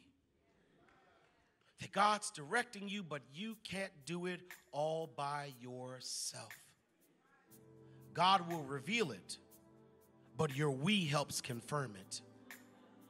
So today, my brother, my sister, if you're in this space, wherever you are, if you're watching online, and you feel the call of God, that's something inside of you, don't ignore it. That's God speaking. That's God tapping you on your shoulder. That's God saying, there's a way back, my brother. There's a way back, my sister. And maybe, just maybe, God is calling you to this we. It wasn't accidental that yesterday 153 people said yes. They sense and know what we believe, that God is doing something in this space that will help you grow in your walk. It will show you the new opportunities God has. That help you discern those closed doors. That help you interpret those dreams. That help you know when God is calling you. Lord, today I speak over my sister, my brother who may have come to church not knowing why, but just felt the need to be here. They heard that little something on the inside. Now, God, I pray that you'd reveal to them part of your plan and purpose is to give them some new we. To attach them to a family of faith that helps them see and discern the work and the will you have for them. God, we open the doors of the church. We extend our arms of welcome. We pray now that your Holy Spirit will guide and lead. In Jesus' name we pray. Amen. As our deacons come, I invite you to stand all over this place, if you will. If you're here today and you desire to make this decision, you're ready to say yes to some new we, do me a favor, move out from where you are.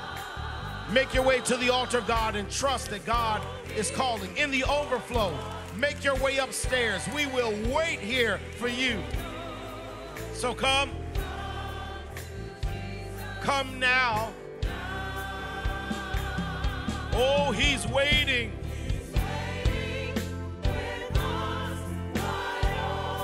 Won't you come, my sister? Won't you say yes, my brother? Come to the Lord on today. Join your new we today.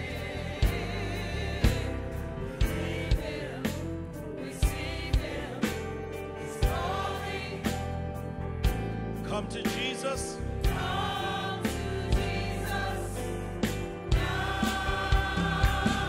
Oh, he's waiting.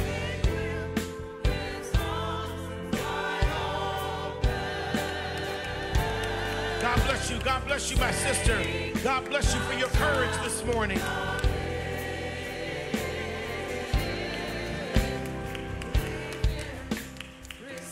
He's calling. Yes, calling you, my brother. God's calling you, my sister. Come to Jesus.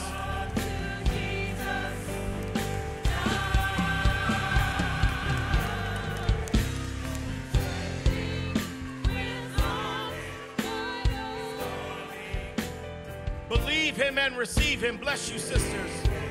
Bless you as you come.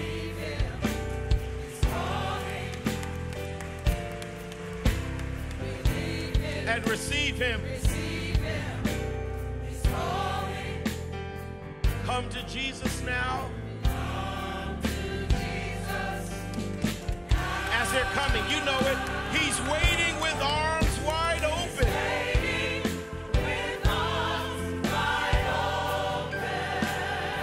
Bless you as you come.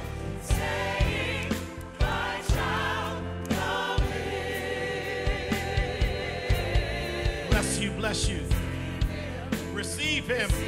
He's calling. Come on, believe him and receive him. They're still coming. They're still coming. Would you help me celebrate salvation and fellowship in this place? Oh, believe him.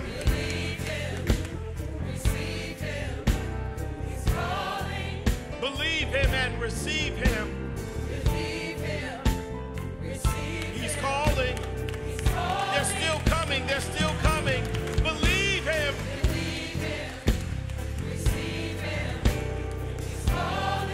One more time. Believe him and receive him.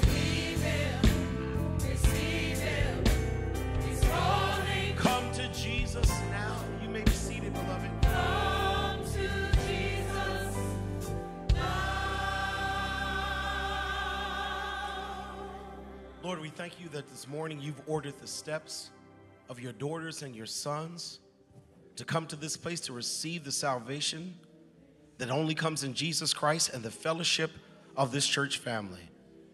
God, we welcome them as we become their new we, to help them discern the will of God in their lives.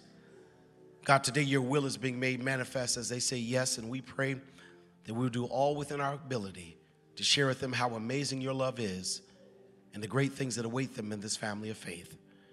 We receive them now in Jesus' name. And all those who are thankful to God, just put their hands together in thanksgiving for what the Lord has done. As we take this opportunity to minister to them, we also want to speak to those who are online. We'll let you know that this invitation is extended to you as well. All you need to do is go out to our website and you'll find a membership form on Alfredstreet.org. It gives us an opportunity to share with you the amazing gift that these have experienced on this day. To my sisters and my brothers, welcome to the Alfred Street Baptist Church family. We are well proud to have you as part of our family.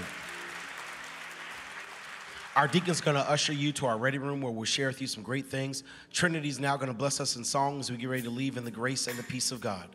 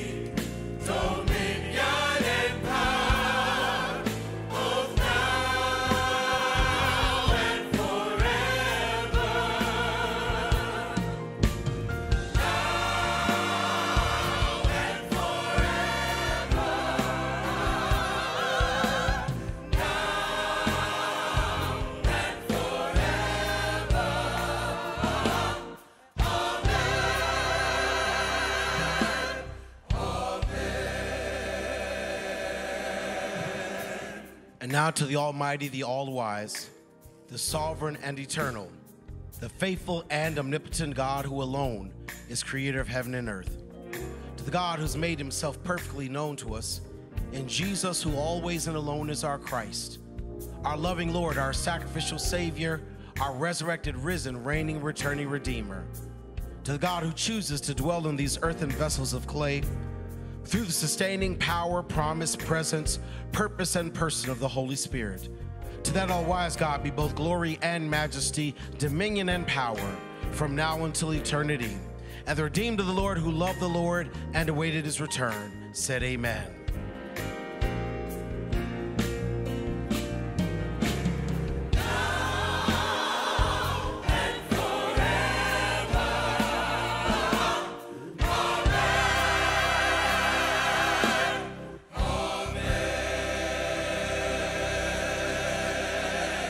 Amen. Go in the grace of God, and may the grace of God go with you. What's up, Alfred Street family? Welcome to our online worship experience. I'm Charnel King, social media manager. Let's get into these wonderful weekly announcements. ASBC family, today is the last day of Seek 2024. If you made it this far, give yourself a pat on the back. Make sure to tune in for the last 7 p.m. prayer call with Pastor Wesley this evening. We pray that everyone who participated this year has been blessed and truly changed for the better during this journey. Let's talk about Ash Wednesday.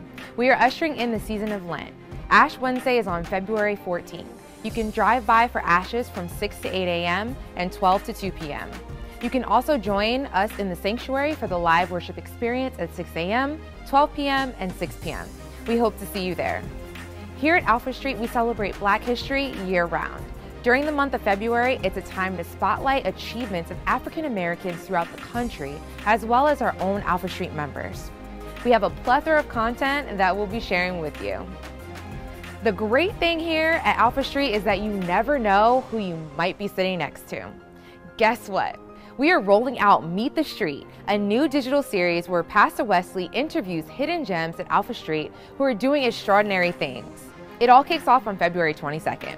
For more information, make sure you visit our website. Do you want to be a part of a live studio audience? If so, you're in luck.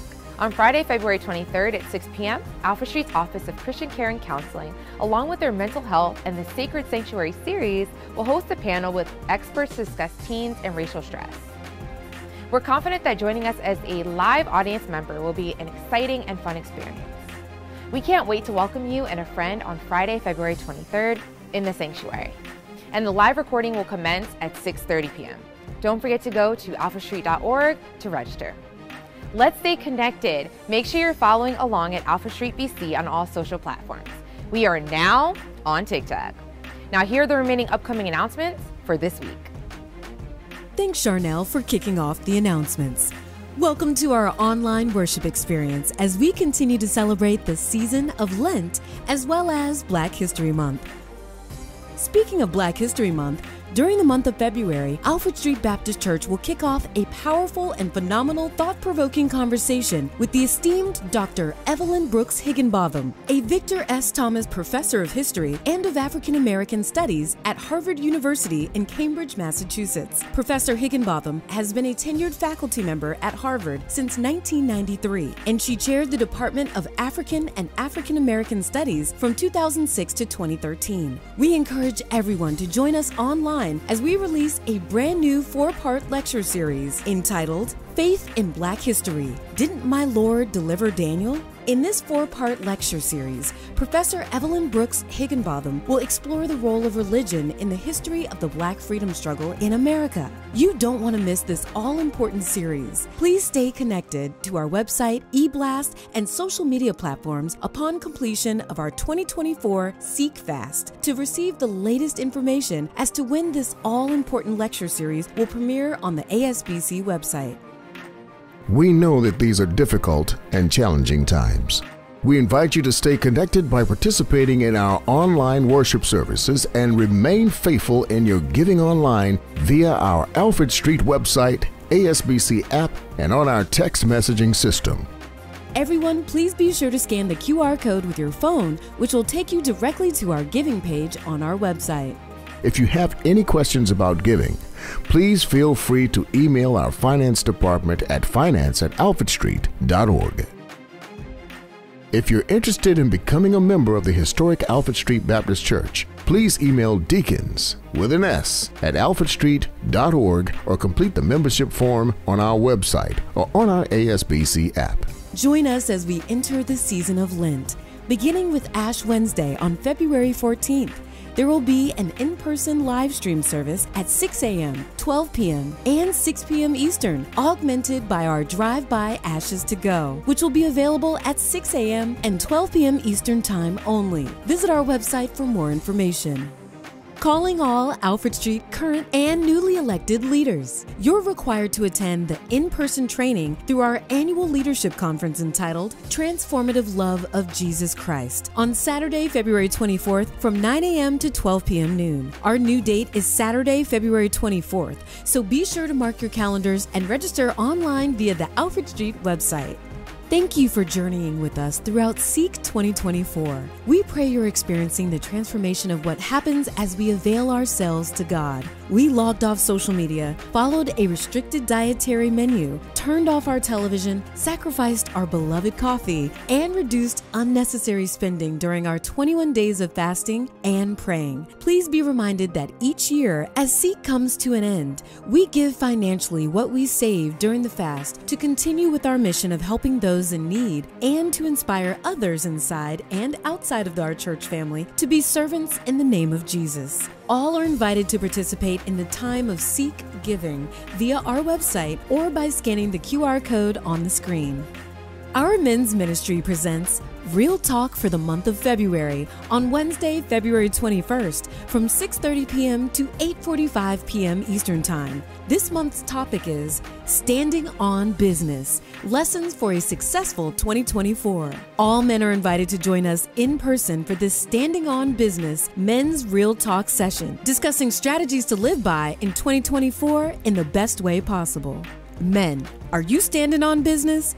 Can you share how you're creating success in 2024? Please join our ASBC Men's Ministry for our 2024 series, Men's Real Talk, Thriving Together, as we embark on our year of collective growth and support for our men. Again, meet us in person on Wednesday, February 21st at 6:30 p.m. Building 331 First Floor Conference Room located at 331 South Patrick Street in Alexandria, Virginia. Visit our website to register online and or email men@alfredstreet.org for more info.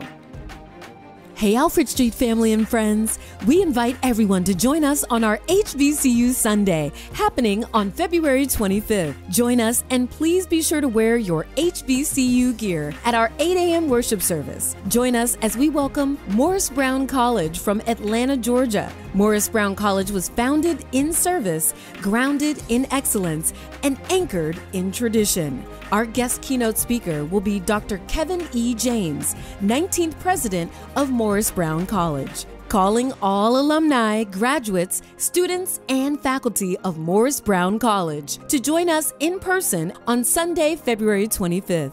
All alumni, as well as current students of an HBCU, are invited to join us in person. We ask that you represent your school, Divine Nine fraternity or sorority, or organization by wearing your HBCU or Divine Nine gear. We look forward to seeing all of you on Sunday, February 25th.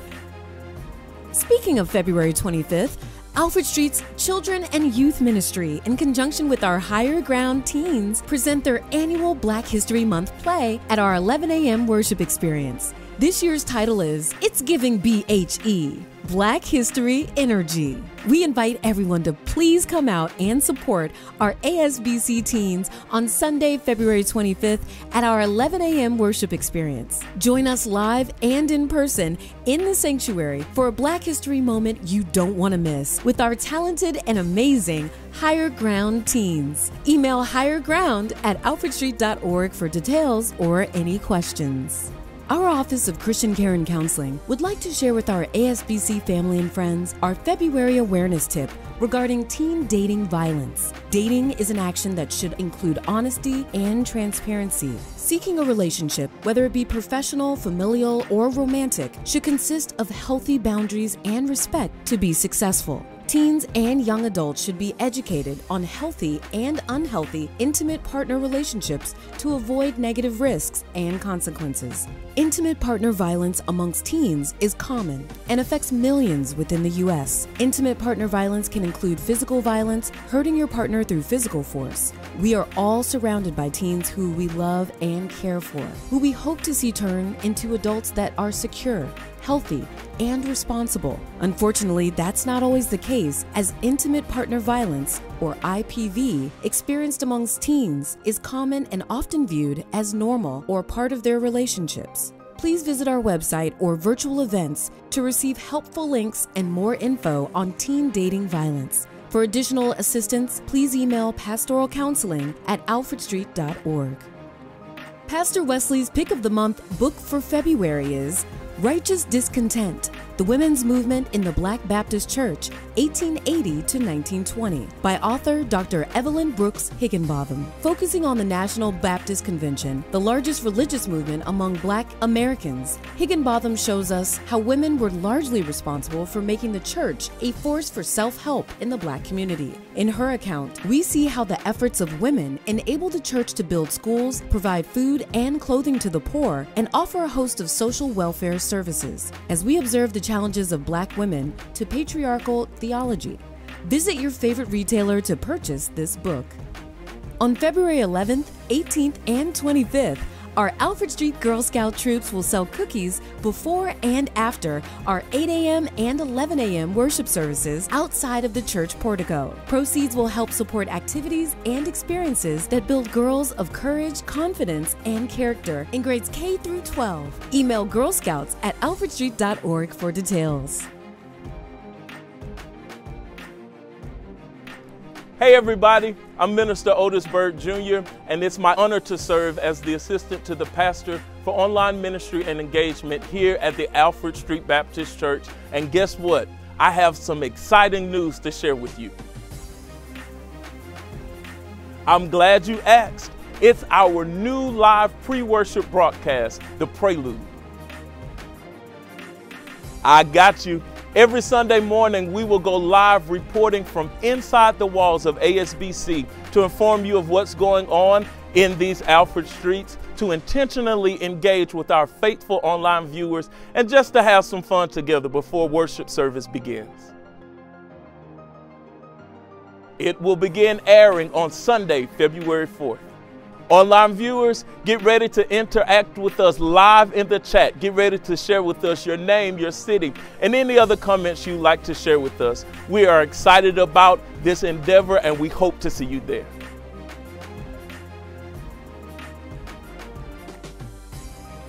Alfred Street's Missions and Outreach Department is seeking licensed barbers to volunteer monthly at one of our local homeless shelters. The time of your commitment would be from 7 a.m. to 12 p.m. for a minimum of 1 Saturday per month. All barbers must be licensed with their own tools. If interested, please contact missions@alfredstreet.org for details. Are you looking for an incredible opportunity to share your musical talents? If so, look no further. Alfred Street Sanctified Symphony Orchestra is thrilled to announce that they are recruiting talented musicians like you to join their harmonious family. They're calling for all musicians to join them every Friday evening from 7 p.m. to 9 p.m. Send an email to sanctifiedSymphony@alfredstreet.org if interested. They can't wait to welcome you into the Alfred Street Baptist Church Sanctified Symphony Orchestra. Hey Alfred Street, Versus is back in stock. Our Versus team has been working around the clock to create another batch of our popular Versus Bible-based trivia card game, and they're now available for purchase. That's right, purchase your set of Versus cards today before we sell out again. Visit our website or ASBC app and be the first to get your hands on Versus, a Bible-based trivia game by Alfred Street Baptist Church. Alfred Street's Office of Christian Care and Counseling, in conjunction with the Health and Well-Being Recovery Ministry, present a bi-weekly peer support session virtually via Zoom. That's every first and third Wednesday from 7 to 8 p.m. Eastern Time. Visit our website for the Zoom link information.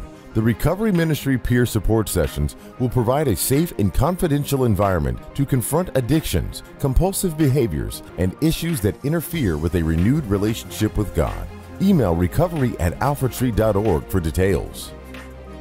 Calling all parents and guardians of children, youth, and teens. Alfred Street's Children and Youth Ministries are back. We're currently accepting registrations for Kid Street, Crossover, and Higher Ground.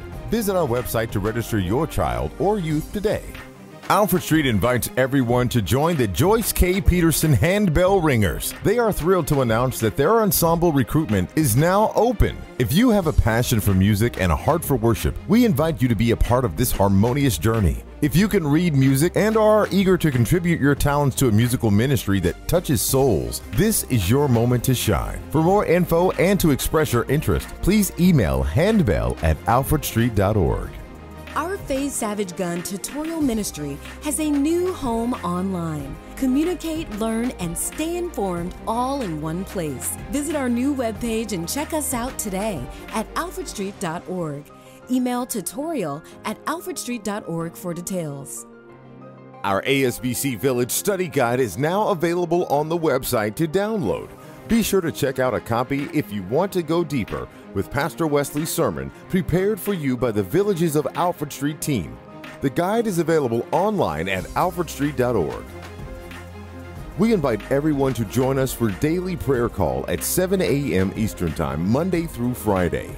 Join us in prayer and praise Monday through Friday only by dialing 425-436-6277, access code 246114 #. Again, that's 425-436-6277, access code 246114 #. Our new prayer line number will accommodate up to 2,000 participants. However, once we reach capacity, we will continue to offer the playback option. Call our playback number anytime after 7:30 a.m. Eastern Time each day, Monday through Friday, and you'll be able to replay the prayer call that you missed. To reach the playback line, please dial 425-436-6278 and enter the access code 246114 #. Please note that this is not a toll-free number, and therefore, depending on your phone carrier, rates may apply. Hey Alfred Street family and friends, are you visiting us for the very first time? Or perhaps you're new to Alfred Street and you want to stay connected to us or receive the latest Alfred Street updates via text? If so, all visitors, text the word visitors with an S to our new direct text number 571-977-4525. That's 571-977-4525. Also, we invite you to tune in to our Faith Forward weekly radio broadcast featuring Pastor Howard John Wesley every Sunday morning at 7:30 a.m. Eastern Standard Time on Magic 102.3 FM and 92.7 FM for a powerful sermon that will move you forward in your faith. For more information on these and all the exciting events taking place here at Alfred Street, please log on to alfredstreet.org.